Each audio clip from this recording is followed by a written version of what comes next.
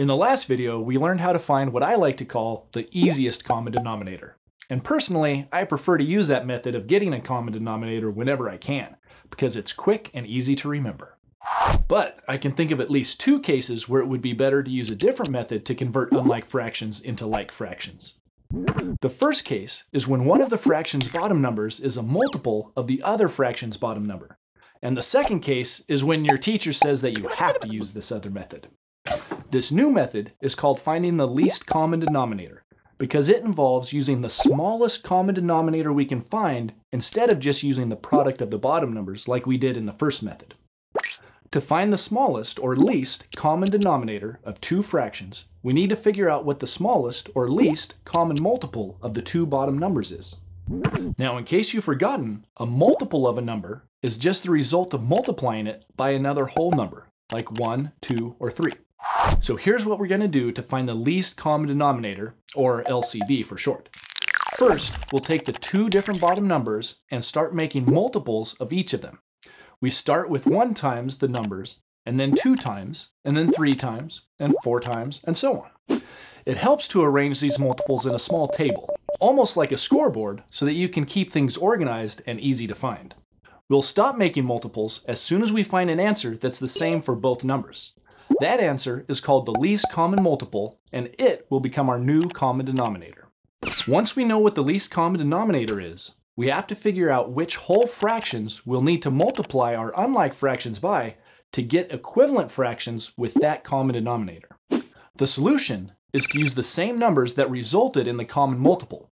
For example, if you multiplied by 4 to get the common multiple for the first unlike fraction, then you'll use 4 over 4 as your whole fraction.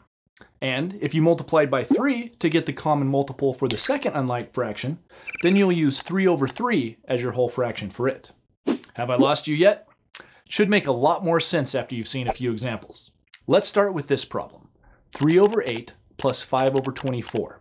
Step 1 is to take our two bottom numbers and make multiples of them to see if we can find a common multiple. First, let's multiply them both by 1.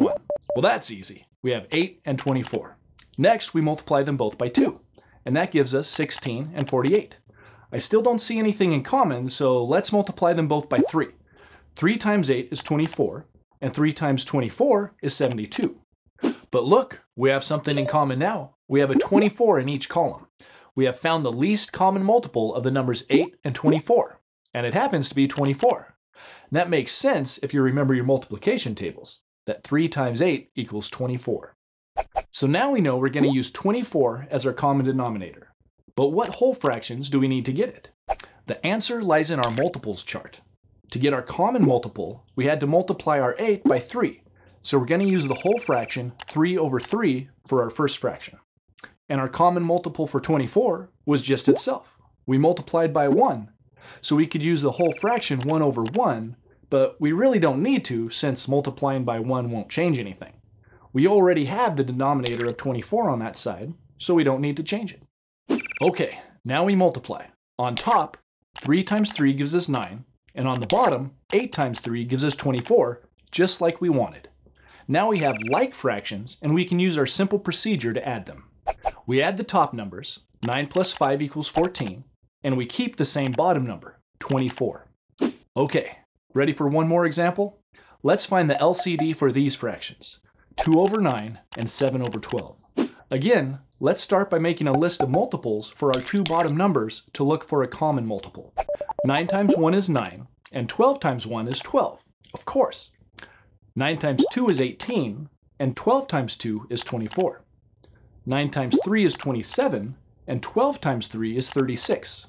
9 times 4 is 36. Aha! We found it. 36 is the least common multiple of 9 and 12. So we'll use that as our common denominator. Now let's figure out which whole fractions we need to use to make our fractions have that denominator. We use 4 over 4 for our first unlike fraction, since 4 times 9 was 36. And we use 3 over 3 for our second unlike fraction, because 3 times 12 was 36. There. Now when we multiply, we get two new but equivalent fractions that have a common denominator. Now we can add them with our simple procedure. On the top, 8 plus 21 equals 29, and we keep the same bottom number, 36. So that's how you use the least common denominator method. And it's really not that hard once you get the hang of it. So don't forget to do the exercises for this video, because the way to really learn math is to do it.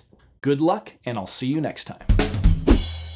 Learn more at mathantics.com.